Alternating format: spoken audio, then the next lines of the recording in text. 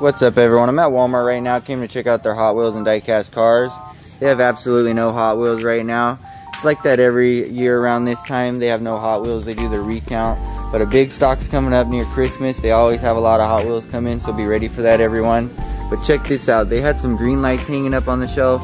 Only 3 of them, so I didn't think there would be a chase or anything. They have this really cool Ace Ventura one. This one's awesome. I'm adding this to my collection for sure. But check this out, everyone. The Terminator 2 Judgment Day, the 1979 Ford LTD Country Squire. That is awesome. Look at that. It's the Greenlight chase as well. Has the green rims. That's how you can tell it's a chase. Like if you look at this one, no green rims. This one has the green rims. It could have green paint, green base. Oh, I think this one, oh, it does have the green base. Check that out. Alright, everyone, have a great day. Thanks for watching and good luck out there on your Hot Wheel hunts.